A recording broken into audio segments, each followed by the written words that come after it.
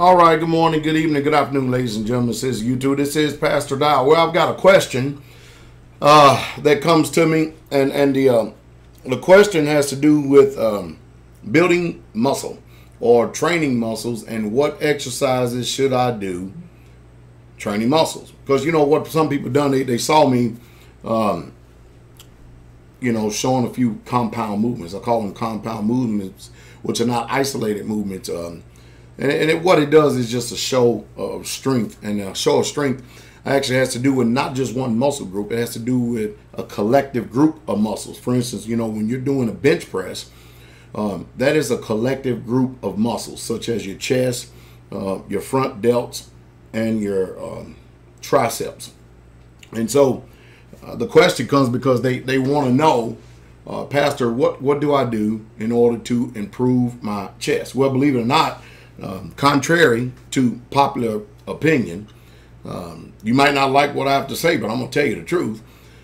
Bench pressing is really truly not the exercise that you actually want to do if you want to build muscle in your chest.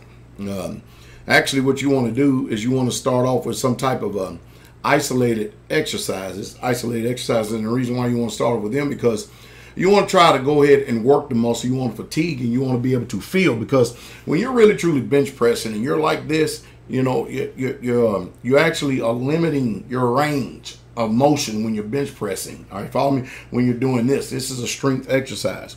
You're gonna have to get into exercise that's gonna actually isolate the muscles. So you're seeing me right now, and the idea is, for instance, you have to deal with position. You have to deal with mind muscle connection.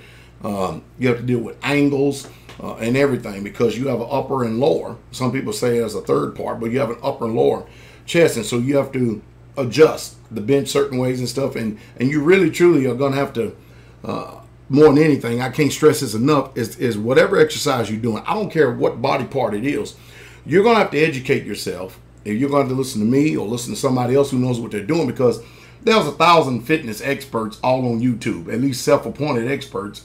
And of course, the majority of them has to do with weight loss and other things and all kind of other junk. And every one of them claim to be experts because they got some type of certifications or whatever it is. And of course, all of them tell you the same thing: eat less and exercise more. But it's all about what you can eat, because if you eat the right things, you can eat pretty much as food as you want, but you have to eat the right kinds of foods. So anyway, without digressing and stuff, let me give you an example. For instance, if you're going to incline press, all right, what the ideal is your thumbs have to be in a certain position. Like mainly you want them facing towards each other. And then when you're doing an incline or just a regular old dumbbell bench presses, you get to come in like this. See how the chest is starting to flex in? Whereas in a bench press, this is all that you're doing.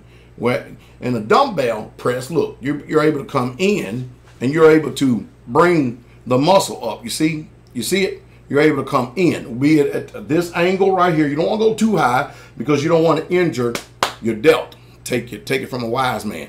All right, your deltoid. So if you're squeezing, pow, you follow me, and you're actually having mind muscle connection, your thumbs are together, you are actually exhausting that muscle, and it's not going to take as much weight as you think that it would. Don't go in there try to lift the gym. The ideal is you want to work the muscle. I was showing some brothers the other day, and they were in there just getting after, you know what I mean, just getting after it and stuff. And so I made them, I showed them, I suggested to them a couple of changes, and lo and behold, they couldn't do all the weight that they thought that they could do when they did the exercise right. As a matter of fact, they could only do half the weight that they thought that they was doing. They were doing a whole stack. And when I showed them how to do the exercise right, they were only doing half the stack. So, in other words, if you're going to go into a gym, if you want to lift weights and you want to do it because you want to be in shape, you want to take care of yourself, you want to strengthen your bones, you want to strengthen your muscles and stuff, you're going to have to leave your ego aside. You're going to have to leave it outdoors. Matter of fact, I haven't done any benching since the last video you saw where I did 375. You know what I mean? I haven't done any since then. And the reason being is because my shoulder's starting to bother me some, and so I back off. I mean, I'm just way off, and I just go ahead and stick with the isolated exercises that's actually going to fatigue the muscles. You want to be able to try to target, every group. And I can't stress enough mind-muscle connection. Mind-muscle connection, okay? So remember, all right, if you're like this and you're doing it, you're not getting as much. Watch this. Let's say you're doing a dumbbell press, all right? And here you are, you have your thumbs like this. If you're just laying down on a bench. And look, you're not getting as much, look, at all. But watch what happens. Watch what happens when I take these thumbs and go from here. Watch my chest. You see that? You see that? See that? So it's all about positioning. And that's how you're able to fatigue the muscle, tear it down, eat a good protein, good meal, sleep well, build it back up. It makes no difference what muscle group you're using. Mind-muscle connection, all right? Hope I helped you, all right? Y'all have a wonderful day.